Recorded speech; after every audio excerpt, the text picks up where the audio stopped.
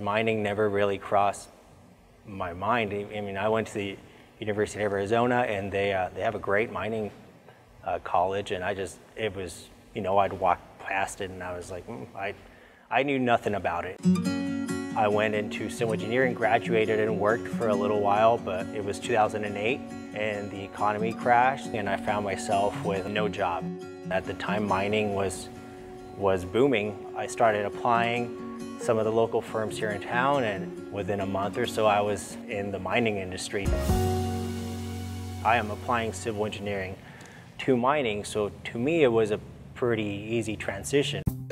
So the type of projects that I get to work on at a mine site are designing channels or energy dissipating structures, stockpile design, and with that, there's process ponds that you have to design. It's just managing the water at a mine site, and which is critical. When I was working at AECOM, I got a chance to visit Peru. I worked in Arequipa, Cerro Verde, property of Freeport. So I was in the night shift.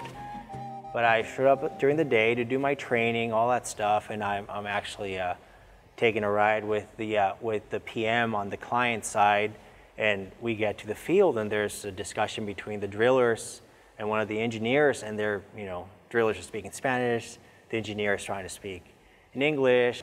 I just step in and start translating, and the client saw that, right? So he's like, well, see you tomorrow. And I said, well, unfortunately, you won't. I'm going to be in the night shift, right, for the next 2 months.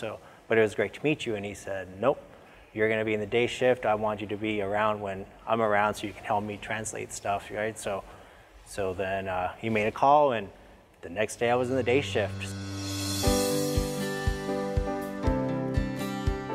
My family, my mom, Aida, and my 2 brothers, Jonathan and Guillermo.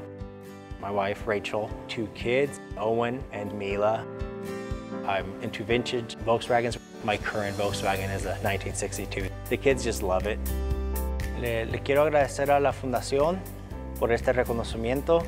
Este reconocimiento es lo mejor que le ha pasado a mi carrera profesional. Y le quiero agradecer a mi familia y a todos mis colegas por todo lo que han hecho por mí, y sin ellos yo no estuviera aquí. Así, de todo corazón les agradezco todo.